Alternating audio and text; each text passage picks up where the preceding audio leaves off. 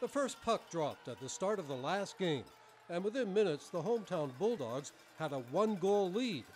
Plenty to cheer about. Let's go, Bulldogs! Woo! But fans are afraid this is the end.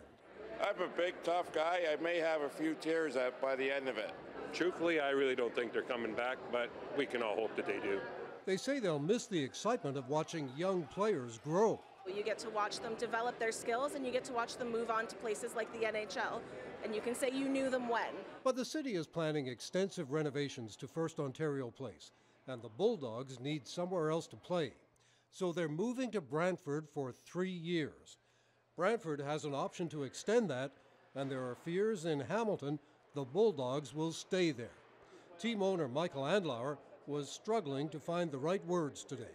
After 20 years, it's I don't know. It's I'm a loss at words. I don't care if we win or lose today, to be honest with you. I'm just going to be looking around at the building and the memories that we've had, 3 championships. Andlauer says he doesn't know if the team will return to Hamilton and is disappointed with Hamilton's handling of this. Of course I'm disappointed. I'm very disappointed.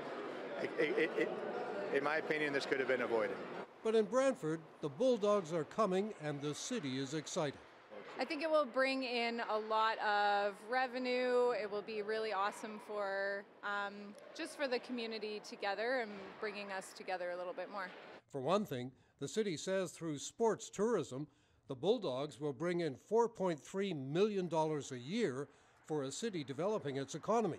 I think it's amazing. It's great for our community, and Brantford's a big hockey city, and it's only going to improve. Just to be clear, this was the last regular season home game for the Bulldogs this year. There will be at least a couple of games in Hamilton coming up in the playoffs, but that will be it for at least 3 years. Louis Butko will have more on the outcome of today's game coming up in sports. Adam?